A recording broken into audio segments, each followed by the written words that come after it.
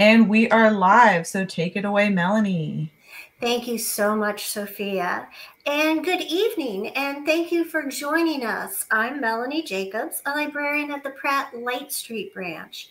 A reminder that all Pratt locations are open to the public at 50% capacity, safety protocols in place, and with expanded hours of operation. Pick up the latest compass at your local library or go to prattlibrary.org to discover information about Pratt's upcoming author events, Ask a Master Gardener, Social Worker in the Library, Pratt Test Kitchen, and Artist in Residence programs. Let's begin this evening's event. Welcome to What Did You Do During the Pandemic? A new interactive lecture series exploring the ways people entertained themselves, learned, and grew during the isolation of the past year. This is an interactive program, so please share your questions and comments. We'd love to hear from you. There will be a Q&A at the end of the program. Tonight's featured speaker is Phil Jacoby, who's going to be speaking about his love of kayaking and his experiences as a volunteer with Team River Runner, a nonprofit organization whose mission is to provide veterans and their families an opportunity to find health, healing, and community purpose through paddle sports. Welcome and take it away, Phil. Thank you, Melanie. Hi, everybody out there in Cyberland. My name is Phil Jacoby. I've known the librarian, Melanie Jacobs, for years. It's my local Pratt branch. You just take the kids down there, check out all kinds of wild books there. And, it's a wonderful thing. The library is an incredible resource. And I'm honored to be asked about what I did during the pandemic. It sounds a little bit like a school report. It's the school year is starting again, and the teacher goes, oh, tell us what you did over summer vacation. So when she first asked, I was like, wow. And then I thought about it. It's like, I really did a lot. COVID was a massively huge change. Sophia, would you please put up the first slide? Okay, what I did during COVID. This is my report, y'all. Next slide, please. Before COVID, I was playing live music, kayaking with buddies, and helping lead a Boy Scout troop. So I'm a musician. I repair guitars in my professional life. I play music whenever I can. I love to play music. The picture there, the band shot, is me playing with Martin Taylor, Martin's Funking Humans at Mom's. That was the last gig before the world shut down for us. It was February 28th, 2020. And it was a belated Mardi Gras gig, and we just had a great time. Music was a huge part of my life, and I love playing live, and I go to a lot of jam sessions, and, that wasn't going to happen once COVID hit, as you all well know. The picture of the three kayakers there are myself and two friends of mine. Cindy is on one side of me in the white, kayaking in the red is Jimmy Cummings. Jimmy is a paratrooper veteran who was with us in this area for a while, and now he took a job down at Fort Rucker. Great paddler. I met him before all this stuff went down. The bottom picture is my Boy Scout Troop 454 departing for Sea Base High Adventure in the summer of 2019. It's a very active and busy troop. I'm an assistant scoutmaster. My job is to facilitate program, and we just keep it hopping. Next slide, please. So the outdoors and rivers run in my family. The black and white picture you see there with the canoe going vertical, that is my Uncle Doug, and he's doing what's called an ender in a rapid, where he buried the bow on that thing on purpose. Doug is who I learned a lot about paddling from, beginning at a very early age. In the 70s, we did a lot of canoeing, canoe camping, a lot of whitewater canoeing. And at that time, modern kayaking as we know it was sort of dawning. I grew up in Silver Spring, down in Montgomery County, very close to the Potomac River. Potomac River is my home river. Paddled a lot, know it like the back of my hand. The next picture is me carrying a canoe up off the C&O Canal. There's a lot of access to Potomac River off the C&O, and we sometimes use the flat water of the C&O to paddle back to our put-in, so you don't even have to set shuttle. Those canoes can be kind of heavy, but I learned to carry them early because, you know, humping the gear is half the fun. It's the second half of our CrossFit workout. So when I was a teenager, we had something called the Thursday Club, where we would meet at a spot on the Potomac every Thursday as soon as school let out for me, and my uncle and my dad and our good friend Joe Mornini would get out of work early. We would all meet down there and we would paddle until dusk. It was community, it was fellowship, it was great exercise, it was learning new techniques, it was being out in nature, all wonderful things. And that became what would later on help start Team River Runner. Next slide, please. So my time as a scout leader has really helped prepare me for what we call servant leadership. Servant leadership is when we have a goal that we want to achieve. So someone has to lead a group to do it. We have to organize.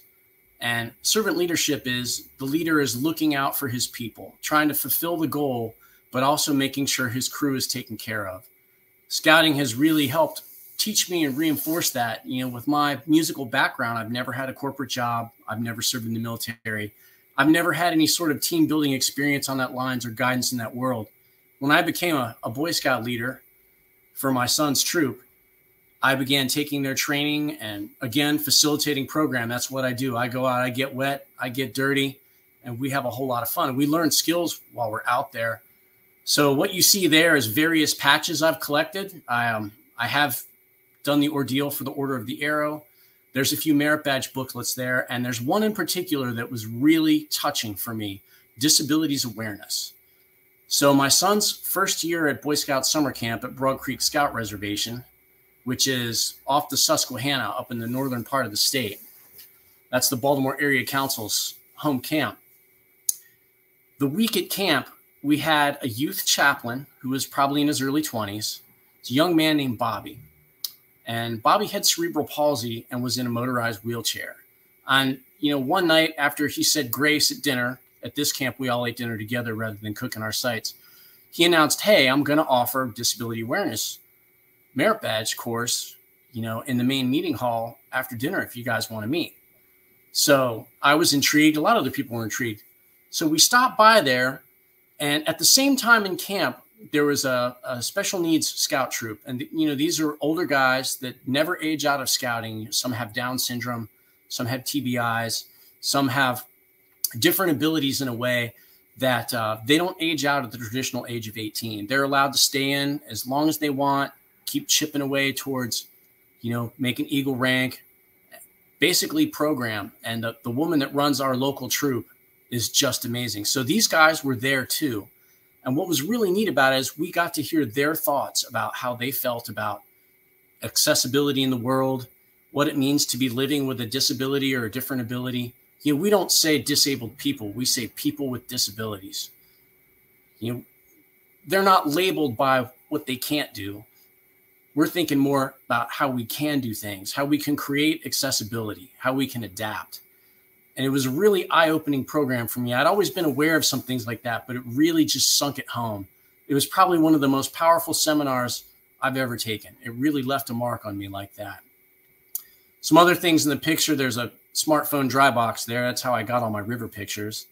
There's a throw rope. We always carry a rope for safety. And there's my hat from Wood Badge. Wood Badge is like an executive leadership course offered by Boy Scouts of America for training leaders. So we can go out there and really be ready to do the job. I can't say enough about that training. It's really been invaluable to me, and it really helped prepare me to volunteer with Team River Runner, to communicate with different groups of people, to have a servant leadership style, to be comfortable, more comfortable in the outdoors than I already was, and being able to share it with folks. You know, you really know a topic well when you can present it to someone else, because you have to take all those disparate thoughts and make them concise, unlike my rambling presentation here, to deliver it to somebody else. So, you know, hopefully that they can understand the information and use it. And Scouts really helped prepare me for that. Next slide, please. All right. Joe Mornini is executive director and one of the two founders of Team River Runner. I've known Joe since I was a kid, since I was about 10 years old. He was my Uncle Doug's best friend. And when I decided to come back to paddling in 2016 after a long hiatus, Joe loaned me some gear right away. You know, it can be a little bit of a barrier to entry, borrowing gear, buying gear. especially during a pandemic when everything is so expensive. But I called Joe up and said, hey, man, I really want to get back on the river. And he said, sure, I'll swing by and drop off some gear. And so I was able to borrow some personal gear, and I started getting back out. And how I wound up getting back out was I just happened to be on Facebook, and I stumbled across a post from Baltimore Canoe and Kayak Club. They were offering their beginner series, and I thought, wow, man, I haven't been on the river in 27 years. I'm going to be really rusty. So I borrowed some gear from Joe and also from my cousin Jeremy, who had my Uncle Doug's old gear. Unfortunately, my Uncle Doug has passed away, but his legacy lives on through us with all the fun things we do on the river and sharing program. So I was able to borrow the gear, and I showed up at the beginner session. It's a flat water session out at Daniels Dam, and felt good, felt like I was home again. The boat I loaned was period correct for when I ceased paddling in the early 90s. And it really fit. It felt good. I was like, I'm in the right place. And so while I was horsing around practicing some bracing maneuvers, I flipped. And somehow I managed to roll right back up. I still had my Eskimo roll, they used to call it.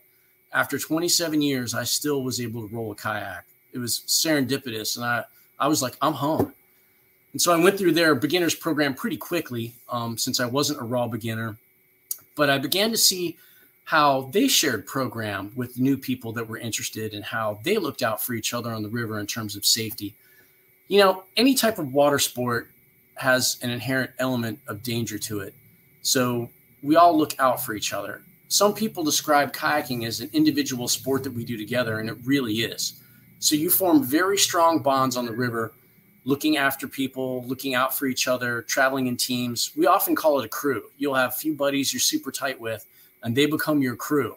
They're the folks that, oh man, it's going to rain like crazy. Ellicott City is going to be close to flooding. The Patapsco's running. Let's go run it, man. Let's hit it. And your buddies are like, yeah, they're up. These are the guys you're going surfing with. So some great pictures of Joe here. The bottom one, he's pointing at, looks like a turkey buzzard there on the river. We see a lot of wildlife on the river. It's gorgeous. The upper shot, he's strapping boats on top of a Team River Runner van somewhere out west. And then the bottom corner shot where he's laughing, he's in the water with Lonnie Bedwell, who is a blind veteran, who is an amazing kayaker. Lonnie has run the Grand Canyon like 4 or 5 times. He was a National Geographic Adventure of the Year in 2015. And I believe he has some type of relationship with Jackson Kayaks, which is one of the major brands in our sport. Eric Jackson actually was a U.S. Olympic team member and did a lot of training on the Potomac back in the early 90s. So lots of roots there. And it was just, everything was just tying together for me. Next slide, please. So I am not a veteran, but I do have family that served. Here is a picture of my grandfather's headstone in Arlington Cemetery. He was career Army, and he finished his career at Walter Reed Army Medical Center. There's my son and I together visiting around one Veterans Day years ago.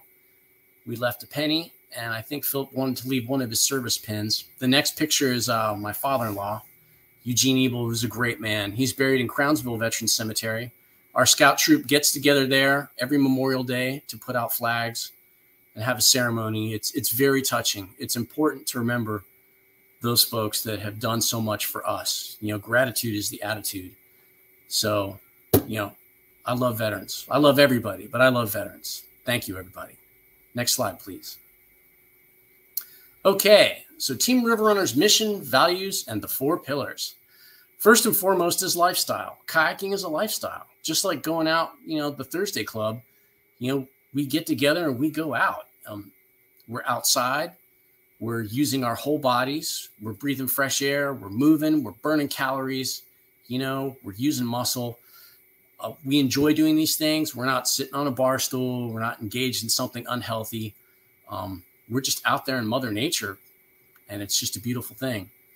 It's inclusive.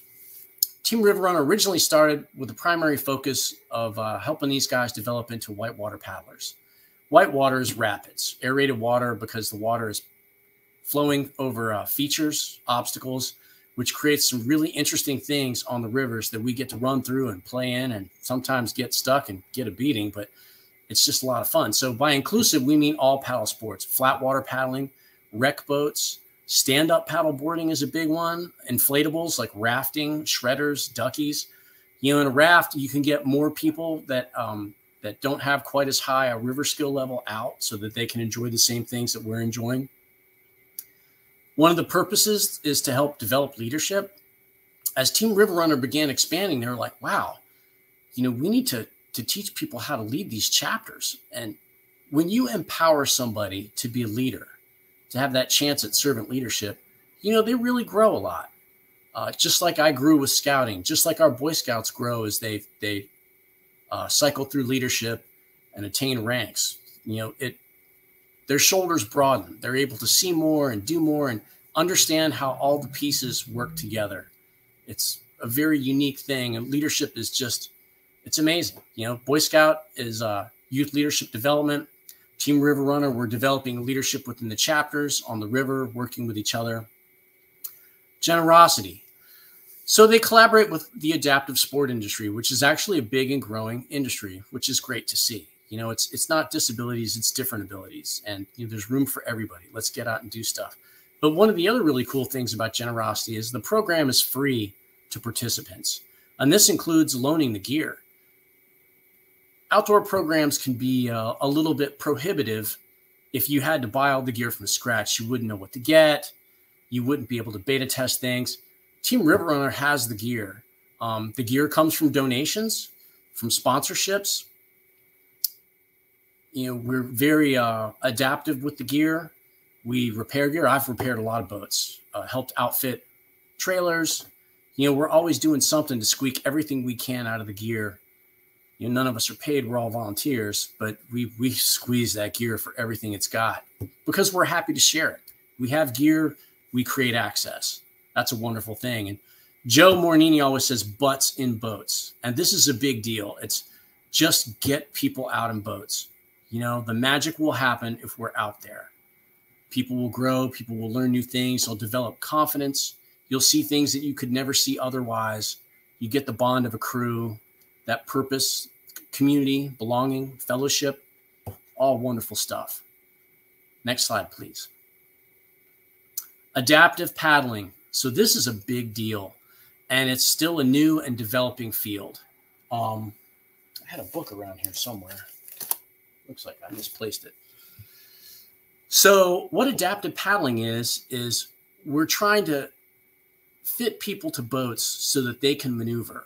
Paddling is an active sport. You're actually using pretty much everything you put in the boat, your core, how you use your knees and your hips in the boat.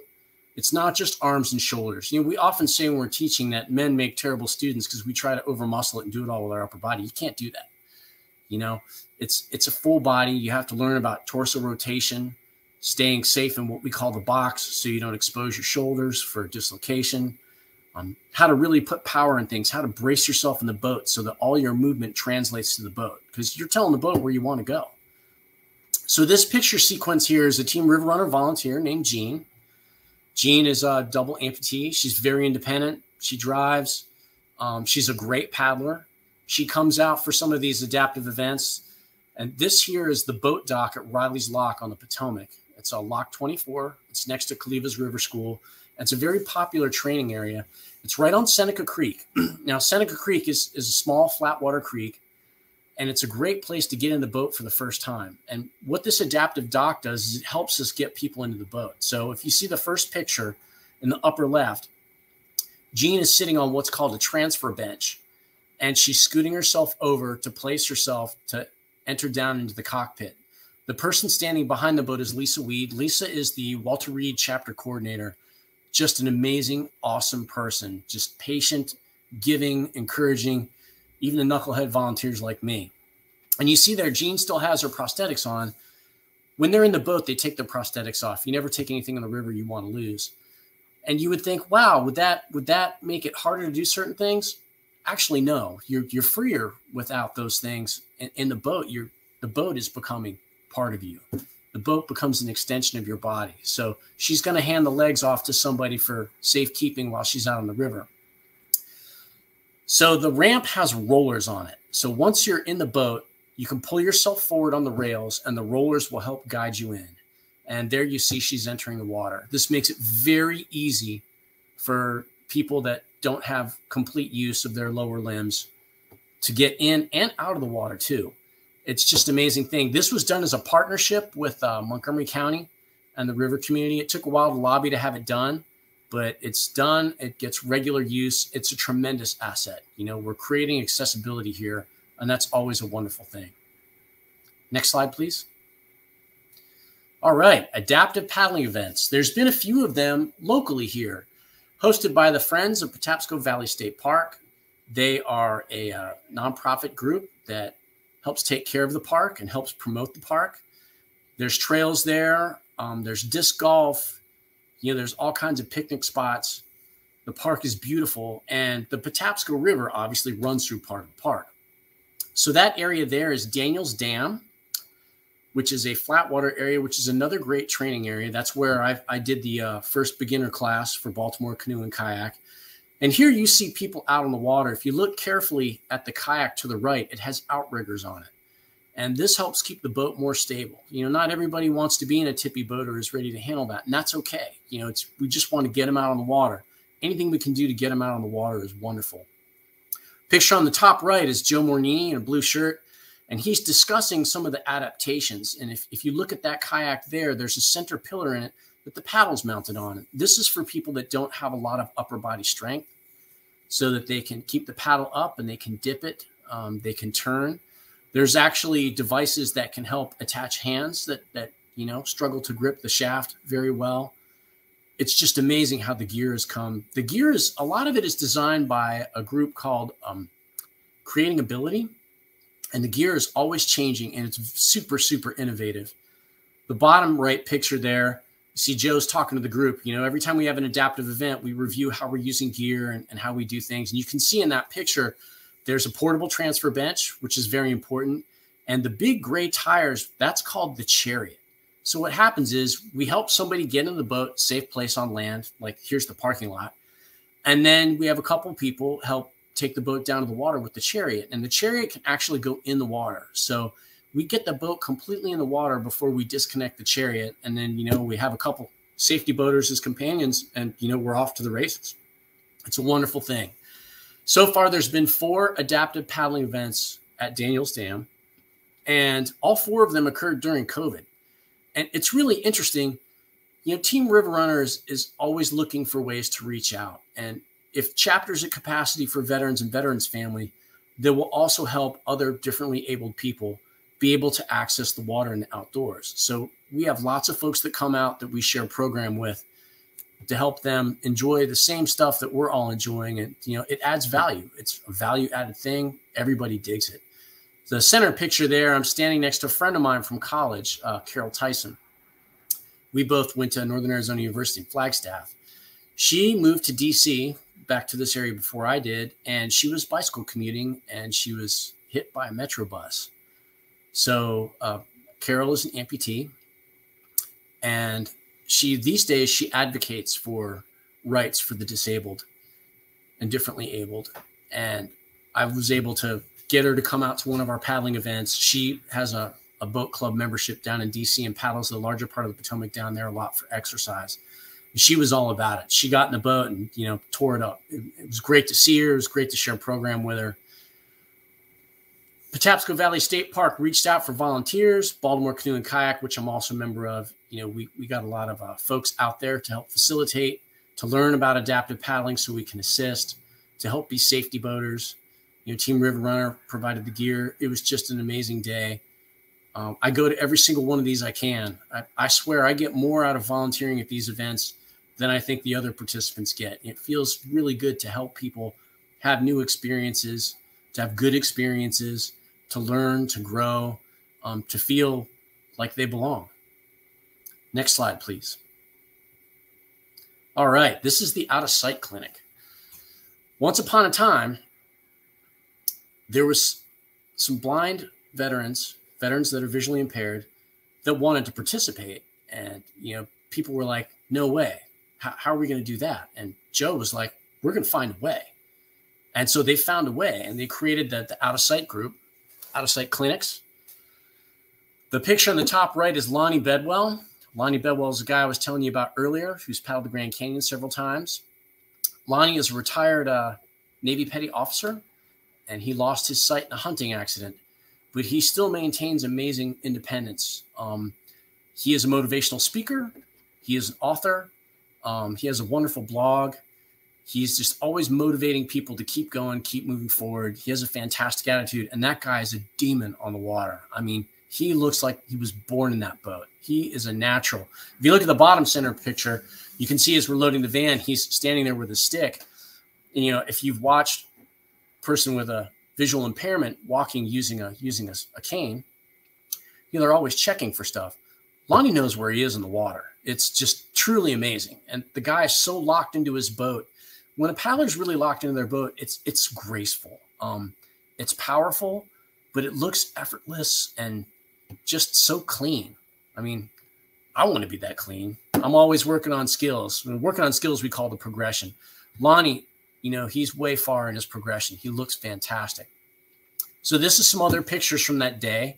In the bottom right is a woman in an inflatable kayak, what we call a ducky. She is an Army veteran who served in Iraq. Her name is Raquel, and Raquel is visually impaired, but she's also pretty much deaf in her left ear.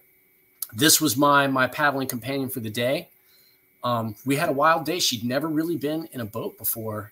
In this type of situation, we were going to paddle some whitewater. As you can see the picture on the left, that is Yellow Falls, which is on the run from Anglers to Lock 10 on the Potomac. I'd say it's a class 2 rapid, but, you know, you can get pretty banged up. You know, there's rocks in the river and all kinds of fun stuff.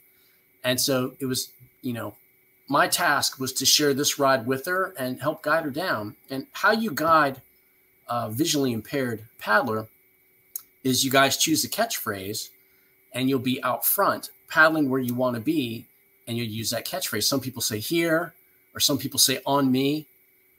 And the visually impaired folks will follow you by sound. Well, this was really tricky with Raquel because I had to make sure I was in a place where she could hear me. And also the ducky, they tend to spin a lot. They don't really have a keel or anything, but she worked so hard, and she was such a good sport, and she had an absolute blast. It was an amazing day. It was a lot of work, but it was an amazing day, and I was really happy to help provide access for that. And, you know, I got to learn a lot about, you know, working with visually impaired folks. It was just a wonderful thing. The center picture there of the boats lined up against the shore, the person in the foreground is Scott Russell. He's the chapter coordinator for Fort Belvoir chapter. And behind him is Lisa Weed, the chapter coordinator for the Walter Reed chapter. Now I want to backtrack a little bit. How Team River Runner started, it started in 2004. Basically sort of similar to a Thursday Club type thing. You know, Joe and Mike McCormick, a few other paddlers around saying, you know, we'd really like to do something to help some of these guys. You know, a lot of wounded veterans coming from, you know, the war on terror, Iraq and Afghanistan, into Walter Reed. And, you know, these folks, they really benefit from program, from lifting spirits, from access, some type of rehab, a sense of belonging, exercise, fresh air, you name it. It works for everybody, so it works for them too. And so they were pondering how they would be able to gain access. Well, one of the persons that happened to be at Anglers was a doctor at Walter Reed that Joe had given some kayak lessons to, and somehow it was the right conversation with the right people. And this doctor says to Joe, I'll give you a number to call to see if you can get access to help these guys to start working in the pool. And so luckily that person was the right person, because it's very hard to get, you know, Walter Reed to do things, to get a large entity to do something like that. It's you starting from scratch. You got a lot to figure out. So pretty soon they started offering program at the pool at Walter Reed, working with veterans that wanted to try this. And oftentimes we work in the pool first to work on skills in a non-flowing river environment. It's a little bit easier to have control and to coach and to get people acclimated. And also at that time, you know, that they're learning about adaptive paddling, how to do this stuff. And so it started there. Well, other veterans that were there for other reasons, you know, cancer, traumatic brain injury, PTSD, they saw these guys working out in the pool, you know, folks that were rehabbing for other things. And they're like, hey, we'd like to participate too. So right off the bat, the program started growing. And at this time, I believe Team River Runner is in over 30 states. I think there's close to 60 chapters. Some are whitewater, some are flat water, some, push rubber, what we call inflatables, pushing a raft. It's just an amazing thing. And how I wound up with Fort Belvoir was when COVID hit, the world really changed for all of us. But for me, it's like gigging ended. And I had been working really hard with this band I was in and just really had all my hopes on that. And I didn't know what to do with myself. I was beside myself. I couldn't see my son who lives with his mom, who also paddles with me and paddles with Team River Runner. We weren't sure what was safe to do. And somewhere in that, I received an email from Scott Russell, who had started the beginners program at BC Casey. I knew him from there. And he's like, hey, we're looking out for some folks to come help with the Fort Belvoir chapter. And the Fort Belvoir chapter around here is known as the Whitewater chapter. The bad boys of Belvoir is what Lisa Weed calls us. We like to go run some fun stuff, push limits. When the water's high, we're out there, and it's a great team. Fort Belvoir chapter, it's some retired military, it's some active military. Got a lot of guys from the Army, a lot of guys from the Navy. We had one paddler from Canada who was Canadian Army exchange for a while. And they come down here for 3 years, kind of a mutual exchange program. He got the bug down here with us. Amazing paddler. He's up in Canada now, so I have a friend now if I want to go up and hit the Ottawa River, which is a great training river. So the connections just started being made. And Out of Sight Clinic is one of those places where we cross again. We're helping provide program. Next slide, please. All right, being resourceful. Like I said, we have to fundraise, which is always a tricky thing, but we do a lot with the dollar we get. What you see here is this was a party to outfit a trailer. We have someone we call the boat whisperer named John Sue. John Sue is a longtime Team River Runner volunteer. And what John does is he hustles up boats, used boats, cracked boats, any way he can get a deal on gear to provide for use in the program. So part of what he's done is some boats they actually sell, and they use this to facilitate buying trailers. Now, why do you need a trailer? You need a trailer so you can take the gear down to the river. That's how we get this going on. One of these trailers can take anywhere from, 10 to 14 kayaks. Inside, we have hangers for the PFDs. That's personal flotation device. I've got one hanging behind me. Helmets, paddles, spray skirts. Whitewater boats, you have a spray skirt in to keep the water out. That's how we're able to facilitate rolling and all that other kind of fun stuff. On this picture here, you see this is a volunteer day in the summer. Again, somebody reached out and said, hey, we need a hand outfitting the trailer. So I'm handy and I like doing those things. So I said, sure, I'll be more than happy to come out and help rig a trailer. We sort of had to think outside the box. So we got some framing material and some super strut, which is an industrial hanger that's used to hang like HVAC systems and heavy electric systems in like commercial buildings, industrial buildings. And we use that to support the kayaks and make it movable. The picture all the way on the left, you see my son is standing in front of one of the big kayak storage places. All those boats are used. They're all donated. They live long lives with us. We take great care of them. And when they die, when they're cracked or broken, John Sue cuts them up to make hand paddles. This is a set of hand paddles. Don't know if you guys can see. I'll do show and tell in a minute. Instead of using a regular paddle with a shaft. So we give the boats new life. We use everything as much as we can before it winds up going on to something else. Incidentally, the boats are made out of HDPE, high-density plastic. It's the same stuff milk cartons are made out of. It's a slightly different formulation. And it was a revolution in kayaking in the late 70s, because before that, it was fiberglass. And, the boats damaged easily. They could be kind of heavy. So plastic allowed us to get even more radical with the boats and push it and have them last longer. Just a ton of fun. You can break a plastic boat, but it's hard to do, and it's a lot of fun doing it. Next slide, please. First day in a kayak. So the picture on the right is Ken. Ken is a veteran that came down for his first day. He found the program through the Veterans Administration, I believe in DC. You can see Ken is a double amputee. Ken was a Navy corpsman stationed with a Marine unit. That's all I know. That's all I would ask about. It's not my job to go into things. People talk if they want to talk. I'm here to provide program and fellowship. And Ken loved it. He had a great day on the water. You see the lower center picture. We're at the adaptive dock again at Riley's Lock. See, everybody's wearing masks. VA is pretty strict on masks, even outside, which is good. Ken is sitting on the transfer bench as we're hustling his boat onto the rollers there. Man in the flannel behind us is Joe. Joe Mornini is over there checking on us, making sure everybody's having a good time. Facilitating program. Top shot is Ken is in Seneca Creek, and we're beginning to work on strokes. He's smiling, had a great time. The shot on the left side, we're out on the Potomac. Potomac is very wide there. It was a gorgeous, gorgeous sunny day. And this is all in the month of October. Everything I'm showing you pictures of pretty much happened in the month of October. Shows you how vibrant the program is, all the stuff we're doing. I took the picture on the left. You can see the bow of my kayak there, same kayak that's behind me, the red Dagger Rewind. And we're, Ken paddled all the way across the river, and he was up for it, paddled all the way back. It was a great day. He felt it afterwards, but it's good. He goes to a gym and he works out, but this, instead of dealing with resistance or pushing weights around or something, you're out doing something. You're out in nature. You're out with people with similar interests and experiences. You're sharing something. It can be a lot more fun than, just rehabbing in a gym. And it's always amazing when you get these guys out on their first day to see the light come on for them, to know that you're sharing something really cool and that they're having a wonderful experience out of it. And this is one of the main reasons why I do this.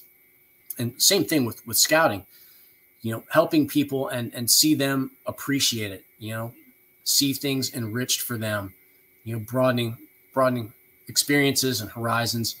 It's just really an amazing, wonderful feeling for me. And, some people would say, oh, wow, these folks have disabilities, I don't, I should be grateful I'm not in that position. It's not like that. It's not inspiration porn. It's just sharing with other people and giving them access to stuff they wouldn't have access to before. And there's so many people that don't have obvious disabilities, that don't have access to this stuff. So here we are creating the ability to share the outdoors, share the water, share community, appreciate the environment. It's just a beautiful thing. So first day is always fun. I've had a few of those and they're great. Although I have to tell you, first day, I really watch these guys like a hawk, because the traditional beginners program, we start with what's called a wet exit. We don't do that with the amputees. We try to approach that stuff a little bit slower. Everybody in a kayak eventually is going to do what we call swim. That's when something happens and you dump out of the boat. Saying on the river is we're all between swims. And it's true. I've swam, haven't swum much lately, but I've swum, and some of it's been big stuff too.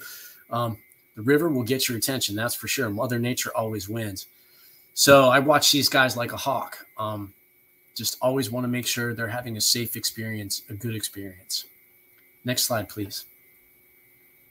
All right. The Team River Run Biathlon. So the biathlon is 1 mile of paddling and then 3 miles of running, walking, or hand cycling. It's timed. It is a charity event. The people are sponsored. They accept donations. And this all goes into running program, facilitating access. This was down at the Washington Canoe Club, which is by the Key Bridge on the lower part of the Potomac. This was on October 2nd. It's the 17th annual biathlon. They didn't have one in 2020, obviously, because COVID just really disrupted things. And COVID was very hard for everybody, but especially folks like TRR, because, the population we serve and provide program to, they really benefit from this program. They need to get out, and we provide access for them to get out. And COVID, it was hard to get people out, Not only were there safety concerns about how to get people to the river and, how safe is it from a COVID protocol standpoint, but people were missing the program. As you know, I'm sure some of you guys felt it too. Just a lot of feelings of anxiety around being cooped up, not being able to do things that you want to do, not being able to have access to community. So these pictures, top right is a picture of me with Lonnie Bedwell. I've always wanted to take a picture with Lonnie. I find him to be very inspiring. I haven't kayaked the Grand Canyon yet, and I would love to. There's some serious big water there. It's an amazing river. It's a bucket list item for me. Lonnie's paddled it 5 times. I mean, he styles it. He has a website, lonniebedwell.com. There's some video on there of him charging through lava falls on the Grand Canyon, which is a huge, huge rapid. It's just inspiring. And he just takes charge. Always has a sunny disposition. Just a fantastic guy and a hell of a paddler. The 2 other pictures you see, this is my 2nd time guiding a visually impaired paddler. That is Sharon. Sharon is an Army medic, veteran. She now runs a program that helps people with rehab and getting their lives back on track down in Arkansas. This was her first biathlon and some of her first experiences in the boat. Sharon had an awesome attitude, a hilarious sense of humor. We were cracking up the entire time. And I led her on her biathlon water stint. She did great. And she has amazing ears. She was on me like white on rice. We had a fantastic time. The picture on the left, we're pulling up to the dock at conclusion, but she just tore it up. She had a great time. And, you know, I have a new friend now. And that was a wonderful experience. Come back, Sharon. We need you. Next slide, please. Information. Okay, some of the organizations I talked about, these are web addresses for them. If you're interested in the program or you're interested in getting out, you can go on Team River Runner site. The quickest way to get information is info@, teamriverrunner.org, and they'll tell you who your local chapter is. The local chapter will talk to you about what opportunities are available. Below that is baltimorecanoeclub.org. This is BCKC, local to the Baltimore area. Just a wonderful group of people. We're all sharing our love of the river and getting out there. Super, super supportive. They run a great beginner series. Kaliva is below that. Kaliva is a very well-known river school. Their program is amazing. I've taken classes from Kaliva. The last one, big one I took, well, I actually took my ACA instructor certification course through them. The guy that leads that program, Stephen Cohn, is an amazing paddler, fantastic instructor, really helped me think of other ways to deliver information and see skills in a different way and tighten up my skills as well. I got so much from it. My progression was increased by that. Incidentally, Team River Runner sponsored me to take the ACA certification. It's a program that has some cost. I don't have tons of disposable income, you know, just doing the music thing. But I was really humbled to be asked. They said, hey, you're out volunteering all the time. You're an asset to our chapter, both chapters, because I volunteer a lot with Walter Reed now. Lisa Reed's got me roped in, and I love working with those guys too. And they said, we want you to get certified. You know, that'll take you to the next level. Makes you safe for insurance purposes and all that stuff. I just learned so much. I'm still digesting it, and I can't wait to go back and get more training. I also took their Cheat training. The Cheat is a river out of Parsons and Albright, West Virginia. It's sort of, you know, where Maryland ends. It's not far from there. It's an amazing river that runs through canyon, part of it, Cheat Canyon. And so Cheat training was longboat attaining. Attaining is paddling upriver. And that's what a lot of us do for workouts, especially in the winter. You can race doing attaining. It teaches stroke efficiency. It is a complete full body workout. It can be beautifully exhausting. I sleep fantastic after being on the river anyway, but after attaining, I really sleep well. So that training was amazing. And during the winter, there was a veteran I paddled with out of Fort Belvoir named Scott Woosley, Navy veteran. And I got Scott out a lot. I was taking him down to anglers. You know, we were working on surfing. You know, we were working on combat rolls. That's where you're rolling in current. You know, something happens, you're playing, you get flipped, you got to get back up. Self-rescue. That's a large part of this is self-rescue. Self-rescue is a life skill, whether you're learning the river version or version in anything you're into in life. You got to take care of number one. Don't be the next victim, self-rescue. So we worked on that a ton. And Scott really made a lot of strides. You know, he was my paddle buddy during the winter, and we went out constantly. We were out when the water temp was 35 degrees. We were out that cold. So I talked Scott into taking Cheat training with me. It was a little bit of a reach for him, but he rose to the occasion, and that just advanced his progression even more. You know, hard work pays off. And now, you know, Scott is just a solid boater, and we have a lot of fun on these rivers. And that was, again, a program put on by Kaliva. One of the people associated with Kaliva is Tom McEwen. Tom was one of the original guys to paddle Great Falls, one that's sort of the grandfathers of the whitewater world in the DC community. And DC area, for folks that may not be familiar, it's what Aspen, Colorado is for skiing is what the DC area is for whitewater kayaking. We just have so much available here. It's local.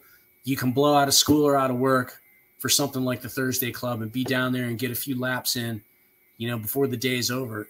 It's part of the lifestyle, getting out there and doing it. If you live at the beach, you're a surfer, you live on the river, you're going to kayak. It's just an amazing, wonderful thing. And, Caliva helps with a lot of training for that. And folks like Tom McEwen blaze the way. Below that is the American Canoe Association. What they do is they promote river access, education, training, and safety. That's who I hold my instructor certification through. They also have certifications in other forms of river safety. And one of the big ones, at least for me, is swiftwater rescue. That's a fairly new field. As water sports developed, rescue became a really big thing, learning how to be safe out there and how to deal with situations as they arise. And I found it to be very instructive. Since 2017, I've taken 8 separate swiftwater rescue classes. I'm probably going to get my certification to teach. It's a topic I'm also very passionate about, keeping it safe out there. I've seen some wild stuff, some fun stuff, and we want to make sure we can all laugh about it at the end. The bottom group is American Whitewater, and AW collects a lot of river data. If you want to know about a river section, what the classifications are, what to look out for, where the put-ins and takeouts are, that's where you go. You can also look at like U.S. Geological Survey water gauges and stuff, but American Whitewater is going to give you data you really can't get anywhere else. It's just an incredibly deep collection of information. And so I'm a member of American Whitewater. I'm also a member of the ACA and Team River Runner and Baltimore Canoe Club. Also Mason-Dixon Canoe Club, which is a kayaking group based out of Harper's Ferry. The Shenandoah is their home river. We go out there and run that a lot. That's only an hour's drive for me from Baltimore.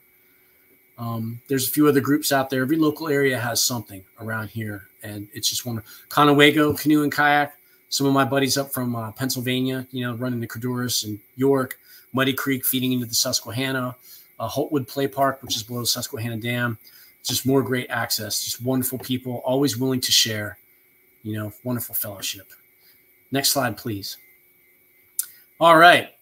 I have to say thank you to people because, I've had a lot of help on my journey. And first and foremost is Joe Mornini. Like I said, he's a dear family friend, and he helped me get back out on the water, which is part of my path to healing and recovery, dealing with some life challenges. And he's always there as a resource. He's always encouraging. And, it's full circle for me, knowing Joe as a child and then knowing him now as an adult and being part of this wonderful thing he's doing. Scott Russell is a Fort Belvoir chapter coordinator. Scott's the one that invited me to really volunteer with TR. I said, hey, man, we could use you. We need some help. Scott really opened some doors for me and made me a valued part of the team, an asset. Lisa Weed, chapter coordinator for Walter Reed. She takes these veterans and meets them wherever they need to be, and is just one of the kindest, supportive, compassionate people. Wonderful to do program with. Super calm, always finds a way, always positive, just a can-do attitude. Then I need to say thanks to Ashley McEwen and Steve McCone. They're Caliva instructors. Ashley instructed the cheat training. I had Steve-O for ACA training and also some other specialty classes, getting stuck in holes and making my roll bomb proof and stuff like that. Ed Blizzard. Ed is a pastor at a church in Pasadena and an avid paddler with Baltimore Canoe and Kayak. He's on the board over there. He's always rounding up people as a trip lead, getting people on the water, making sure they have fun, rounding up, have fantastic fellowship afterwards. We get the chance to run some rapids and then break bread. Andrew Froome is a Howard County fireman and swiftwater rescue instructor who I've taken most of the classes from. He's been a fantastic resource for how to handle all this safety stuff. Andrew is a great paddler. He had a fairly fast progression. He's out there running all kinds of crazy stuff. There's always something to learn from him. And I'm just really grateful to know him and be a part of that. Lastly, Charlie Duffy. He's an old hand on the river. He's been paddling since probably the early 70s. Charlie grew up in Cockeysville, Timonium area and was in Baltimore Canoe and Kayak a long time ago. Now he lives in Northern Virginia. He's very active with Fort Belvoir. He is on the safety committee for the ACA, has helped write some of the guidelines there. He runs an amazing clinic on how to use ropes. I mean, in scouting, you learn how to tie all kinds of crazy knots and stuff, but you really learn to use ropes when you're rigging mechanical drag systems and munter hitches and all kinds of stuff like that on the river. And Charlie's been a real guru for that. And also first aid. You know, we have first aid, but we also have sort of a special paddler's adapted first aid that deals with whatever might come up on the river. You always have to be prepared. You know, it's the Boy Scout thing. It's the river thing. So this concludes my presentation. And now I'm happy to take any questions. Thank you. That was so excellent, Phil, and so informative. Kayaking is a lifestyle. And we were supposed to see, is there one more photo you wanted to share, Sophia? Uh-oh. Well, we'll show it at some point. And you probably know which one it is. But yes, I'll pull it up in just a sec. Okay, thank you. We have some great comments and some questions. Is there a favorite river of yours in the area? Is there one that just speaks to you? That's a very good question. Probably my current favorite for the diversity of the rapids and just the overall run would be the Lower Youghiogheny, which is in western Pennsylvania. It's about a 3-hour drive from here, but it's a fantastic skill builder. You can take easy lines, you can take hard lines. We do some training on it. We do a lot of trips. We do family trips on it. And I've actually taken my scout troop on that river 3 times. I try to get those guys to go once a year. And we start out with everybody in rafts, but I get more and more of them in duckies every year. I've had my son paddle down the Lower Youghiogheny in a hard boat with TRR. It's been fantastic. Hey, wow, there I am. I'm land paddling in front of the library. Well, this photo proves that you have mad skills and can just kayak anywhere. So thank you, Sophia, for putting that up. Appreciate it. Do you kayak all 12 months of the year? Yes, absolutely. I love getting out. It's part of my exercise, mental as well as physical. You know, I probably like a lot of people, I struggle with anxiety from time to time. And I find that any type of physical exercise is really good for recentering yourself. You know, days I can't get out to the river, I go over to Riverside Park and I walk laps for as much time or as long as I can stand. I walk fast. You know, I put some Grateful Dead in the earbuds and I take off. But I prefer to go out on the river. I love the river. It's beautiful. I'm always working on skills. The river, I have a river family. You know, I run into people all the time. You know how you run into people in Baltimore at Smaltimore? The rivers are the same way. I can be out the Lower Yacht and run into somebody I know from the Potomac or a paddler I know from Harper's Ferry running the Shenandoah. You remember Friday we got all that rain? Yes. So we got a lot of rain. And so everybody's, you know, regular person like, oh, man, it's raining a lot. You know, my basement's going to flood. Or I live in Ellicott City. This sucks. Oh, my river family is like, yeah, man. We're watching river gauges go up and say, you know, when this gets over a certain CFS level, cubic feet per second, it's runnable.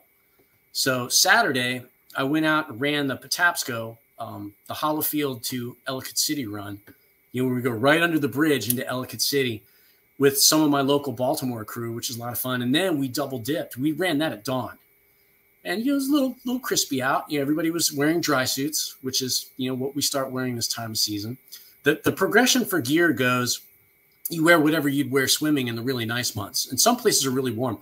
The water in the Potomac can get up to 90 degrees. It can feel really funky. Some stuff stays cooler because it's out further. Some stuff is dam released. Like a lot of the Lower Youghiogheny is dam fed. So that tends to run on the cool side. Muddy Creek, which is right by the PA line in Delta, PA, is a feeder into the Susquehanna. And because that's a creek in a heavily wooded area, that stays pretty cool. You know, so sometimes you might wear a dry top or a wetsuit, but I have a full dry suit that I wear for year round. And we layer underneath it. You know, I have what we call the bunny suit.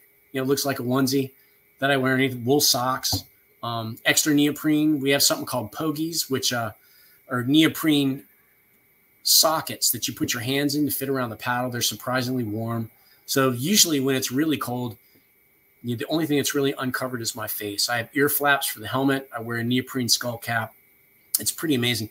The coldest I've been out paddling in recent memory, I believe it was New Year's Day, 2018. And we decided, paddlers love to paddle on New Year's Day.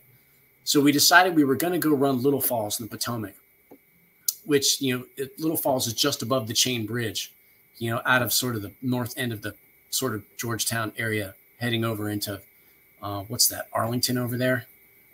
Yeah. So it was really cold. It was in the teens.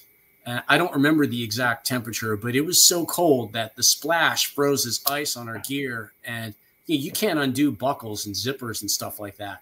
So what happens is we had thermoses of warm water in the vehicles. So after you got out of the river and got back to your vehicle, you had to dump the warm water all over you so you could undo the gear to get it out, or else you were going to be driving home with the defrost on full blast wearing your river gear. So yeah, we go out all year. I love it. And you know what's really cool about winter paddling? Only the hardcore crazy people are out. So you've got it all to yourself. It's not crowded or zooed out, and it's yours for the cherry picking. Plus, it's just absolutely beautiful. When we get the first real snow, there's always a crew of us that like to get a snow paddle, because the world's painted white. It's clean again. Just like you like going for a walk in the park in the snow or something, or sledding on Federal Hill. We like to get out in the river and go check it out. So we did that in December of 2020. It snowed, and a buddy of mine, we went and hit the Patapsco, and it was just beautiful. 20 minutes away, jump right on it. So Good great question. People that you've inspired to this evening don't have to wait until the spring. They could. Well, a lot of beginners will wait till the spring. That's usually beginner season because, again, gear can be a barrier to entry. We have some loaner gear, but the really warm stuff is so highly personal. But if someone gets into the sport, yeah, absolutely, they can paddle year round. I've been paddling year round, well, pretty much since 2016. Once I'm back on the river, I'm on. I'm one of those zombies going out there, loving it. What's the wildest wildlife you've seen while paddling? Well, we've seen a lot of bald eagles. I've seen bald eagles on the Potomac, on the Patapsco, and also on the Shenandoah. And, once upon a time, there weren't very many bald eagles. So there was a concerted effort to sort of help their population expand. And it's always super cool when you see them. We see a lot of turkey vultures. We see a lot of snakes. And some snakes are, you see some cottonmouths every now and then, or what's the one we really don't like to mess with? Copperhead. Yeah, there's places they like to hang out. There's a stone wall, which is the ruins of an old foundry in Harper's Ferry on the Shenandoah. There's a really cool rapid right there. And the snakes like to hang out next to the wall. So as we say in the river, the stick that moves is a snake. So that's a lot of fun. My son loves to fish and can catch just about anything. He's actually caught crayfish down by the Potomac. I don't know how he finds them. The kid has hawk-like eyes. He's caught in tadpoles. He once got 2 frogs that were mating on his paddle blade on Muddy Creek. He can find anything. It's just really wild. So he's our wildlife nut. But yeah, it's very cool. That's great. Do you have any upcoming paddling or kayak events? And are there events year round? So the season is winding down for the outdoor stuff. We just finished one of the last adaptive paddles because it is getting colder. Only some of the hardcore guys like Fort Belvoir will be out all year because that's the whitewater chapter, and those guys, they're pretty hardcore. What usually happens for Walter Reed and some of the other chapters is they go indoor to use the pool. But unfortunately, COVID has been an impact on using pools, and Walter Reed has been very tight about letting us get access there because their protocol is super, super strict, which is understandable. They have a very vulnerable population, and so we really have to be extra, extra careful. Last winter, we were able to get some pool sessions that Caliva set up with the Madeira School, which is over towards McLean on Northern Virginia side. We did have access to the pool at Fort Belvoir, the Benyard pool. But there was some change with that recently, something to do with the Army staffing of lifeguards. There's bureaucracy. So, I mean, it's wonderful, but it's another one of our CrossFit exercise obstacles, things we have to move around. But there will be pool sessions. I believe Baltimore Canoe Kayak is working on a pool session too. That's another great way for beginners to start. Start in a pool, you know, because you can see everything in the pool. The pool's warm. Everybody's there for the express purpose of helping you out. And pools are just fun. I love the pool in the winter, but I also go out on the river too. So the pool is a chance to drill on special skills like rolling that you might not want to practice in 35-degree water in January out on the Potomac. So I can go to the pool and roll 30, 40, 50 times, roll on both sides, you know, work on stern squirts and bracing and without getting cold. So that's a lot of fun. In the picture we showed where you were in front of the library with your kayak and some gear, on your chest, was that your personal flotation device, or is that where you carry things that you might need? Yeah, actually, that was my PFD. It's right behind me. I'll grab it. Okay.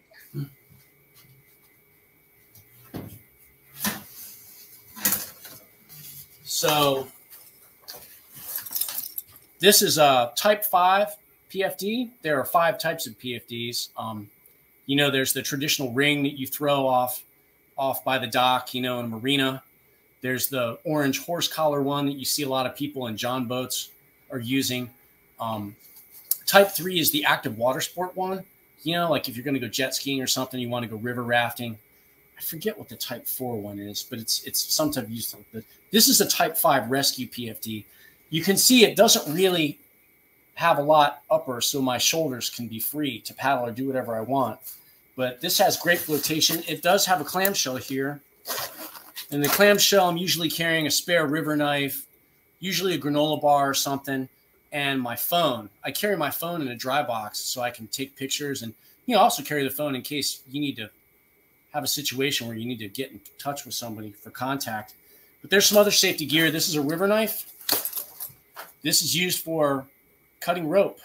Anybody that carries a rope needs to carry a knife, because when it's time to get the rope out of the way, it's time to get out of the way. The rope can be a safety tool or it can be a hazard. And I've actually gotten hung up on fishing line before and had to use this to get out. So I keep it here, so with one swipe of my right hand, I'm good to go. And a river whistle. We use whistle for communication on the river sometimes. We also use hand signals. The river whistle is for like, you really got to pay attention then. 1 whistle is pay attention or round up, and 3 whistles means hurry, something's going on. And the saying on the river is, if you hear 2 whistles, assume 3. That's it. There's 1 and 3. Nobody jokes around with the whistle. It's for the real deal. But yeah, there are 3 basic pieces of safety gear, and the PFD is one of them.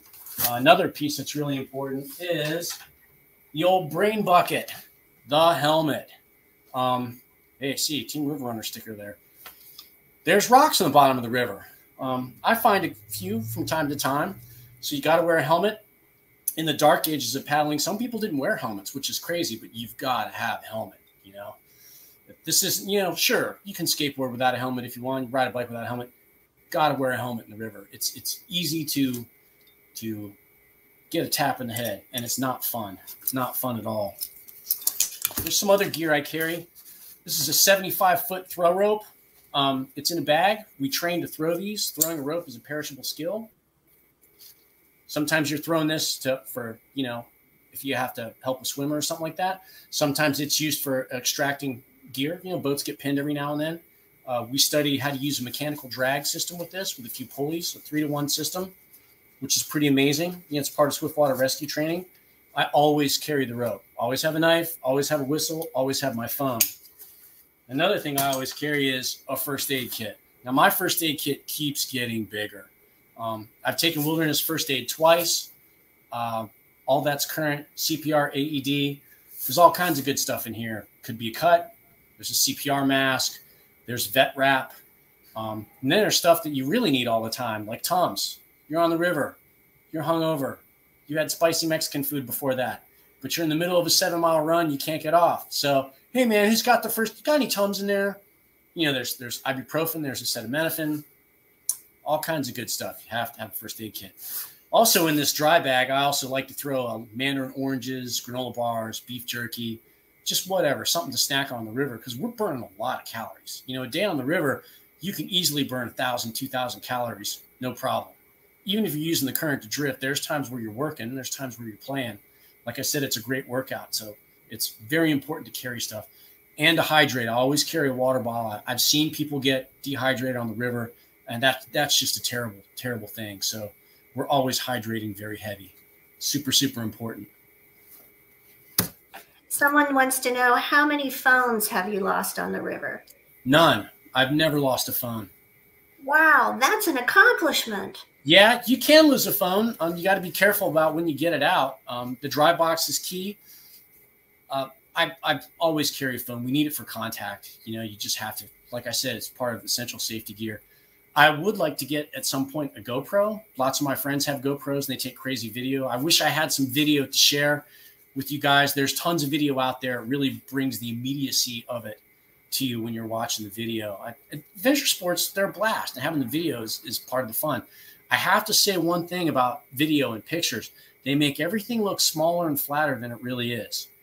So you see some of this stuff on somebody's YouTube channel, and then you go out and put your butt in it, and you go, wow, man, that's bigger than I thought it was. So when you're looking at that stuff, remember, when you're down lower when you're in the mix, and it's incredible. But yeah, it's wonderful stuff. And no, I've never lost a phone. I don't plan on it, knock on wood. Yes. Someone commented, when I've gone kayaking, I enjoy the peacefulness of the water. You seem to want the more exciting, wild adventures. Yeah, whitewater's a little bit of an adrenaline rush. You could say that. There's still a piece to it. Not all of it's running all the time. And I like getting out flat water sometimes. And like I say, in the winter, we do attaining, which is paddling upstream. We do that, anglers usually, up through Mather Gorge, below Great Falls. It's beautiful. It's very peaceful. Just being out in the water in general is peaceful. It's quiet.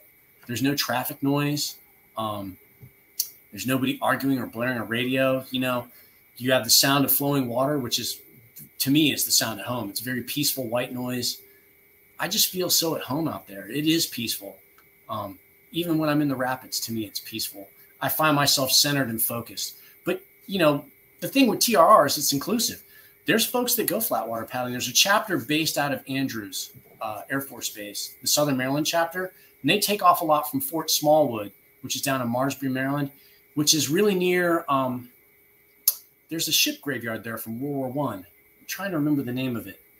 But there's a lot of wildlife there. They put all these wooden ships that they were building for World War I. They had to basically dump them because the war ended before they were going to put them. Mallows Bay, that's the name of it. Gorgeous.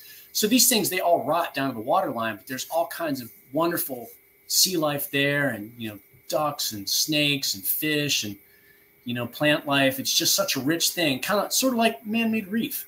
That's a very peaceful, scenic paddle. Great fishing down there too. Kayak fishing is also something that's really popular. I have some friends out of Annapolis that they go catch rockfish, like keepers, like rockfish. How do they catch them? It's not like you're going to have a rod or reel. Yeah, they do. They have a rod and reel. Oh, wow. Yeah, they're on what's called a sit-on-top kayak. Not everybody sits inside like these things. We sit in these, and we're actually strapped in. Like I said, this is a spray skirt. It's a neoprene deck with a tunnel, and I wear that, and I put myself in the boat. So I'm really in the boat. Those guys that are kayak fishing or sit on tops, they're not doing that. Access for them is different, and it's peaceful. Stand-up paddleboarding is another thing that's very peaceful. And there's actually yoga classes, stand-up paddleboarding yoga classes. Stand-up paddleboarding is an amazing core workout, but to add yoga on top of that, and the water's peaceful, and it's incredible. It's really cool stuff. I think they just started offering paddleboarding in the Inner Harbor. Was it this past summer? It seems pretty recent. Yeah, and there's also a group, I believe there's a kayak group based out of Canton that will paddle in the Inner Harbor, and they'll come across to Tide Point, where Under Armour is, and there's some storage down there. Again, it's a club you can join, and that's more like sea kayaking, longer boats, boats with keels, fantastic exercise, and it's also wonderful to see, Baltimore from the water as well. It's great exercise, fresh air. You just feel connected. And a new perspective of the city also. Very much so. Very much so. Someone commented, what a wonderful organization, Team River Runner. is doing such amazing work with veterans. Thank you for bringing it to people's attention. Well, thank you. We're just. So thank you. Yeah. We're loving life. I'm sorry. Go ahead. We're loving life. And you're making a difference. I think that's what's so important in people's lives. That's admirable. Thank you. And unfortunately, that's all the time we have this evening. Phil Jacoby, you are a man of many talents. Thank you for sharing one of your passions with us tonight. It was just outstanding. And I'm positive that you inspired members of the audience to learn more about kayaking opportunities in the area and Team River Runner. So thank you for sharing all of your fascinating stories. Thank you, audience, for joining us. We appreciate you. Everyone, enjoy the rest of your evening. Stay safe, stay well, and hey, maybe we'll see you on the river. See you on the river.